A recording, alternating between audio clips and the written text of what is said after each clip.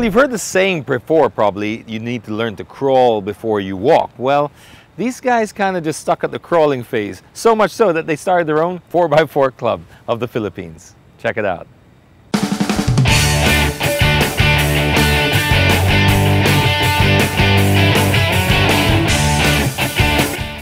We have 800 club members in Facebook alone, and in Yahoo groups estimated around 300. Well, Nissan Patrol Club is I say, second to none group. As you can see, we help each other. The club was formed not really to showcase our rigs and compare each other's rig, but morally we do share technical expertise. If say a Nissan Patrol owner comes up with a problem with his rig, we give them inputs on how to fix it.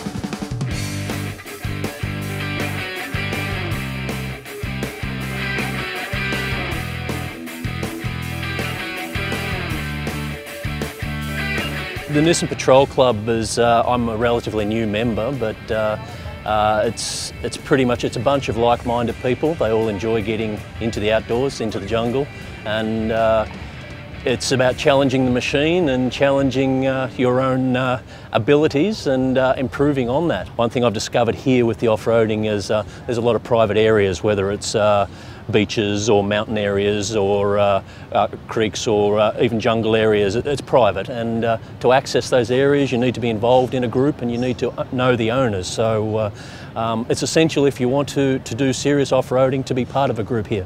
They've been in the hardest trail that you could ever see. And having said that, the experience that they gained throughout the years is really essential in making a sound decision and providing a guidance to a new member, or newbie as we call it, in coming up with or setting up a rig.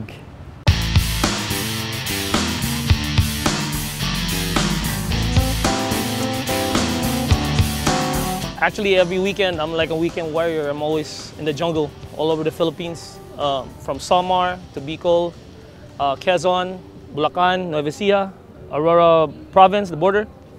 That's my hobby right there. Without a trail, I'm just sitting back at home, always dreaming for a trail. That's why every time I get a chance, I go to the jungle and just have fun, visit Mother Nature and just have fun. I don't know the exact term to describe trailing, but for me, it relieves stress for me. And I like the technical aspects wherein you need to think about how to take on an obstacle, and especially when we need to fix things inside the jungle and we have limited resources.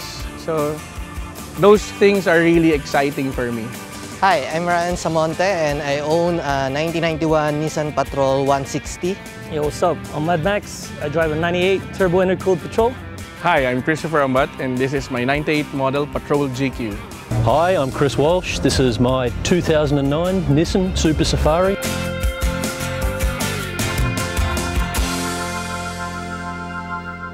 Oh man, NPCP, our patrol club, is like a family, man. Everybody knows what's going on. We just have fun together, trail together.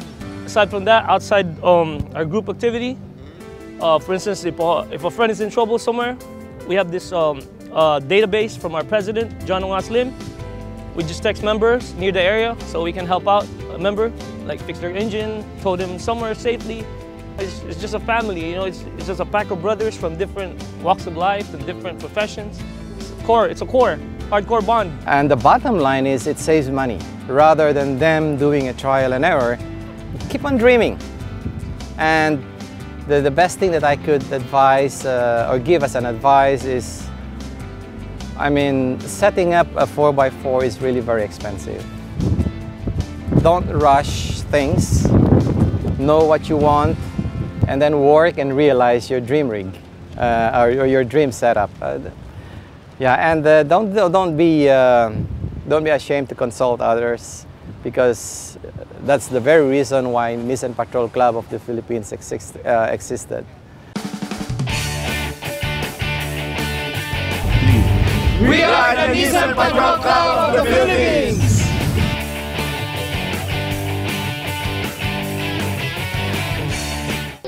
Now that is how you use a 4x4. Okay, coming up after the break, we go back to where it all started. One of the most iconic brands for 4x4s, it's the Range Rover Evoque.